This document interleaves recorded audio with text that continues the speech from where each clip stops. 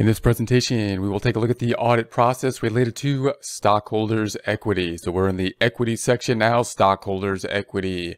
Types of important transactions related to stockholders' equity will include the issuance of stock, sale of stock either for cash or the exchange of stock for assets, services, convertible debt, issuance of stock in a stock split. So obviously when we're talking about the stockholders equity section, one of the key components would be if there's issuance of new stock.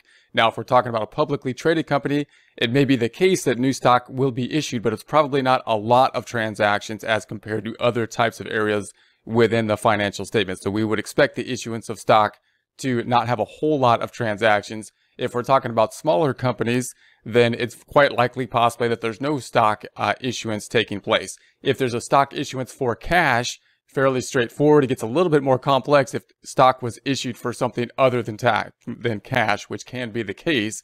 It can be the case that stock is issued in exchange for something or the relief of debt in some format. And of course, we have the component of stock splits, which can be a little bit more complex than a straight transaction for cash as well. The repurchase of stocks, both the reacquisition of stock and retirement of stock, is another type of transaction we want to look into, of course. If the stock is going to be repurchased off the market, if we're talking about a publicly traded company, for example, and they repurchase their own stock, either to hold on to it, to acquire it as treasury stock, or if they're going to basically retire the stock, those are transactions we want to keep aware of or be aware of within the auditing process. And the payment of dividends, both cash and stock dividends. So the dividend payments, something that we want to consider with relation to stockholders' equity. Of course, the dividends payment being the payment back, kind of similar to a draw for a sole proprietor of the earnings. So the dividends can be in the form of cash, probably a more straightforward thing to audit, or will be pretty much a more straightforward thing to audit. Stock dividends going to be a little bit more complex to audit. Control risk assessment. So now we're going to consider the control risk with relation to stockholders' equity. A substantive strategy is generally used to audit stockholders' equity because the number of transactions is usually small and the value is often large. So in other words, once again, we typically will be using a substantive strategy. Why?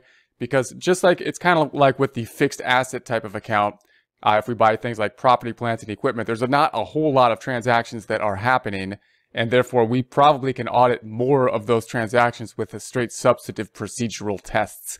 The same thing can be true with the stockholders' equity. In other words, we have small transactions number-wise, not a whole lot of transactions, so we can audit pretty much all the transactions.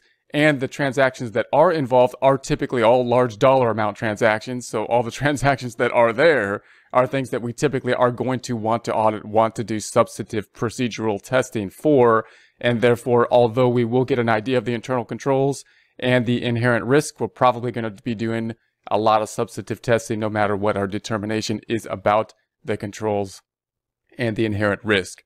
Auditor still needs to understand the controls that are in place to prevent the misstatement of equity transactions. So in other words, when we say that this is going to be a substantive type of procedural approach, we're going to take a substantive approach to substantive testing, you might think, well, great, I don't have to think about the controls or testing the controls or thinking about the internal controls or the inherent risk because I'm just going to do all the substantive testing anyways. Well, that's not really the case. We still have to know the controls because that's part of the process that's going to fill our bucket that we need of audit evidence in order to issue our opinion. Publicly traded companies will use an independent registrar, a transfer agent, and dividend disbursement agent to process and record equity transactions. So in that case, if we're talking about a publicly traded company, these individuals will be involved as we go through that formal process within a publicly traded company. So relevant information about equity transactions may be confirmed with them. That's great for us and part of the process, part of the reason that is there is a type of internal control, a type of regulation for publicly traded companies. Within the audit process, it of course gives us these individuals, these kind of bureaucratic type of institutional individuals outside of the organization that we can then help get an understanding of these transactions with.